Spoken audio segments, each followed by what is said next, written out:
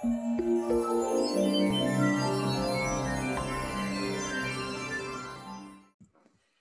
can't quit my stressful job. We need the money. Is this you? Have you found yourself at this point in your life dreading going to work every single morning? Sundays are ruined with the fear and thought of having to start back on Monday morning. Right, well, enough's enough. I am Kirsty and I am a mindset coach. I'm the author of Break Free from Pain, and I'm also the founder of the Freedom Alignment Method. And I work with professionals all around the world who are dealing with stress and anxiety. And one of the things that I see time and time again is people regrettably not listening to their mind and body of what they should and shouldn't be doing with their lives, in fear of an illusion that they've created that sounds like something similar, like I daren't leave my job, even though I don't like it, even though it's stressful, even though it's making me ill, because we need the money. So this is my tip to you today. Don't let your life unfold and be taken away from you because you didn't listen to your mind and body. Just because you want to make a change and you fear that there is not enough money to do so doesn't mean that there aren't other solutions. What the mind has done is it's categorically told you that you have to stay where you're at because it's paying the bills, when actually there's a million opportunities and different paths for you to take right now. The reason why you can't see them is because you're so heavily stuck in the fear factor of what is at the moment your life. So this is my suggestion. The first question I'd ask you is, what is it costing you? And be honest, living like this. What impact does it have on your relationships, on your mental health, on your finances? What impact does it have on your future?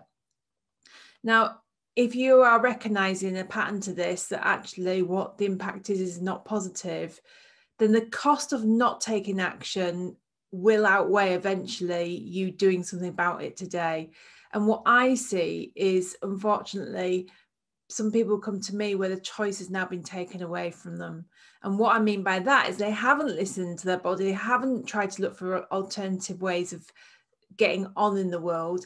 And eventually the stress has become so intense and over time has worn them down so much that they're now ill. And so they're forced into stopping working because they can't possibly do it because of the state of their mind and body. Do not let that be you, okay? Take action now, and you don't have to be drastic. You start by research what your dream job is, what excites you, what do you feel inspired by, and then look at your qualities that you have and write them down. Write your qualities down and start compiling a list of things that you've achieved, what you find easy, what you love, and what you've done. And very slowly, you can start putting this information together, which will do two things. One, it will start to empower you because you'll remember actually that you are an amazing individual. And two, your reticular activating system, which is the part of the brain between your conscious and subconscious mind, will kick in. And this part of the brain, the mind, is the part where, so you know when you bought a new car, the first car you ever got, and it was bright yellow, but it was your first car and you just loved it because it was your first car. Suddenly you get this car and there's yellow cars everywhere, but you've never noticed any yellow cars up until getting this car. That's your reticular activating system. It's where suddenly something comes into conscious awareness and it now becomes very apparent for your mind to see it and pick it up. And so what happens is when you trigger this in a positive way, is your mind now starts searching for that on the outside world. So build your confidence by researching and realizing that there is lots of options, by first of all writing your list of ideas about what you've done, what you've achieved, your strengths, etc., and also what you would love to do. And the third and final part of this is then start researching options of different jobs. You don't have to leave a job before setting or lining another one up. You know, you do it in your time, in your space, and you decide what this is going to look like. It may be that you have to go and retrain. It may be that you take what seemingly looks like a financial sidestep or a side back, but for a better outcome in 2-3 years' time. You have to outweigh the costs of that. Is it worth pulling in the strings, the shoestrings, financial shoestrings for a couple of years so that you can reap the rewards in a few years' time once you've finished studying in whatever particular new field that you desire?